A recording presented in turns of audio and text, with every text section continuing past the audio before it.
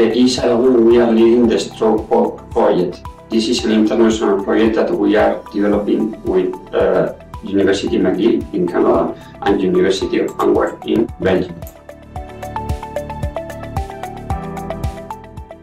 One of the key aspects of our work is to analyze and evaluate muscle tissue quality. This allows us to compare between different types of therapeutic approaches, and also this allows us to monitor treatment progress. Our project also integrates ultrasound, a cost-effective and accessible tool that allows us to assess muscle impairment in stroke patients with precision. To make this possible, we need to classify image muscle with a high accuracy, but we didn't use complex model.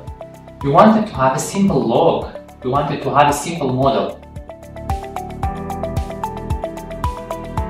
This approach helps us track treatment outcomes and compare the effectiveness of different therapies.